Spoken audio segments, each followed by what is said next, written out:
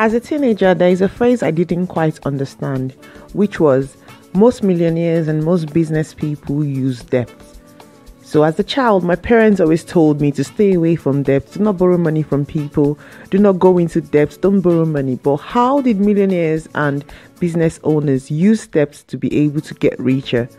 So I didn't understand the difference between good debt and bad debt. And it took me a while before I actually understood the difference. So I had to go to the university to actually understand what the difference is between good debt and bad debt. And that's what we're going to focus on in this video.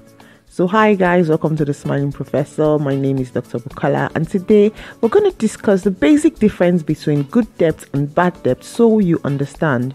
So before we even go to discuss that, what is debt? So debt is a sum of money that you owe someone or you owe an institution that is due. So depending on where you grew up and depending on your family, a lot of people feel that owing people money may be a bad thing, but that's what we're going to discuss.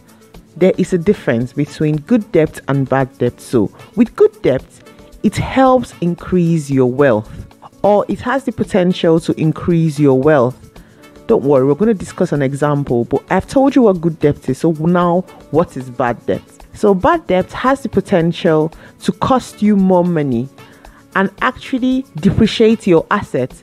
So with bad debt, the probability of you making money is low, and this could be because it could have high interest with no added value. So now let's discuss an example. It's all over the news and in media that Aliko Dangote, who is regarded as one of the richest men in Africa, is building a refinery in Lagos. So for him to be able to afford to build such a refinery, he must have borrowed money from financial institutions. So he must have gone to these financial institutions, asked them to lend him money, provided them with some collateral, and he has been able to borrow this money to build the refinery. In this case, this is a good debt because he has used the money to build an asset that would generate him more money. After the completion of this refinery, he will be able to refine crude, sell the crude, and the money he gets from the sales of the crude, he will be able to pay the bank back their capital and their interest, and the difference that is left would be his gain. So now the money he has borrowed to build the refinery would be able to generate him profits if everything goes as he has planned. Let me give you another example. So let's say you want to build a house. So you've decided to build a house, but instead of building one bedroom house for just you and your family, you decide that you want to build 4 bedrooms. So you go to the bank, you borrow money, you put up an asset, they give you that money, and you're able to build this house. After you build the house, you're staying in just 1 bedroom and you rented the other 3 out to other people, and now they are paying you rent. With the rent that they are paying you, you're able to pay back the bank the money that you borrowed from them, and you have some money left over. So that money is your profit. And because you're able to service your debt, paying back the bank the money you owe, and you still have some money left over, this is a good debt. So don't forget, assets like houses appreciate over time. And if you finish paying the bank over a while and decide that you don't want to keep this house anymore, you want to sell it, you'll be able to sell it and make a profit. The debt you had borrowed from the bank at the end of the day would be able to increase your wealth. So obviously this explanation is done in the most simplest of manner, but this is what good debt means. So now, what is bad debt?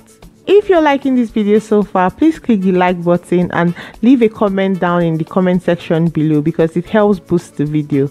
And don't forget to share it with your family and friends. Now let's go back to our topic of discussion. Bad debt is a debt that is costing you more money, it is not actually generating value for you, and it actually has a depreciating asset. So let me give you an example. So you're getting married and you have a wedding coming up. You have invited a lot of people and you don't actually have money to fund this wedding. So you go to the bank or you go to financial institution and borrow lots of money just so you can fund this wedding. So you can have the nicest of clothes, the nicest of food, the nicest of a venue.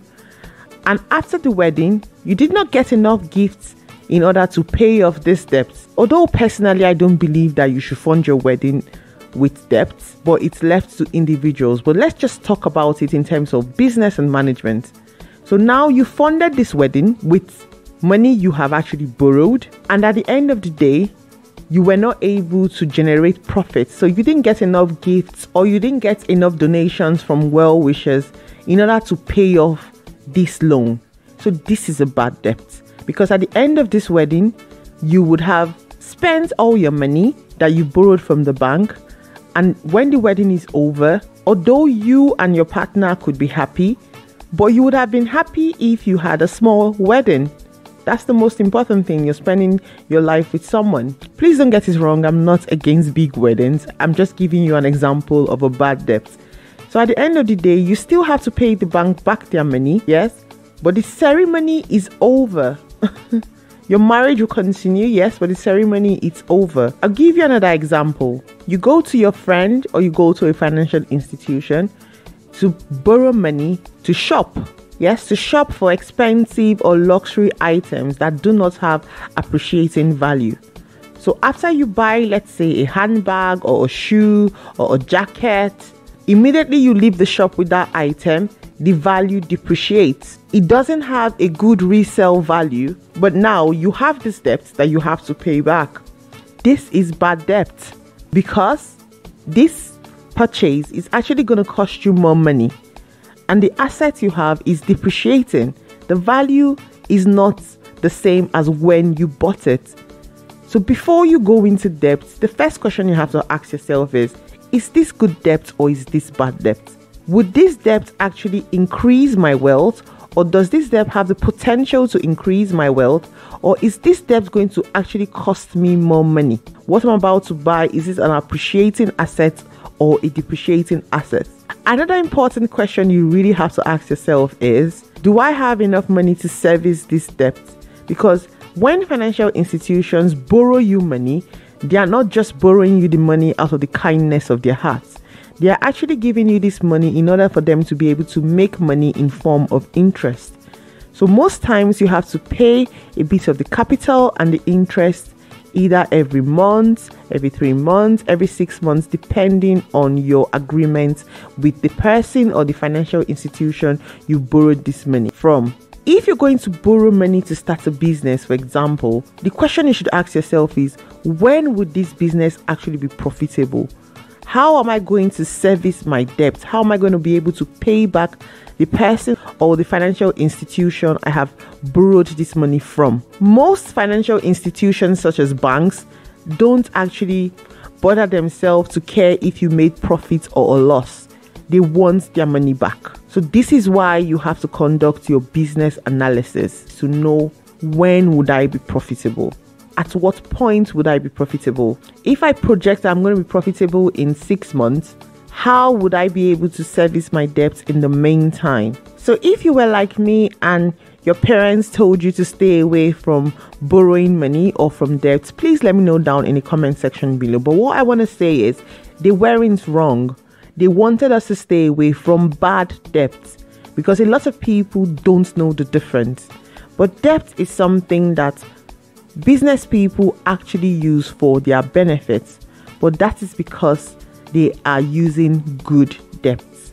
If this is a topic you want me to expand on, please let me know down in the comment section below. If you have any other questions, let me know down in the comment section below. If this is a topic you are actually used to and it's a topic you have a lot of knowledge on, please let me know down in the comment section below. The goal today was to discuss the difference between good debts and bad debts in the simplest of manner. So this is where we're going to end this video today. If you're new here and you haven't subscribed to my channel, please subscribe to my channel, because learning is fun. If you're a returning subscriber, thank you for being here. Please don't forget to click the notification bell so you always know when I upload, and like and share my videos. Thanks guys. See you. Bye.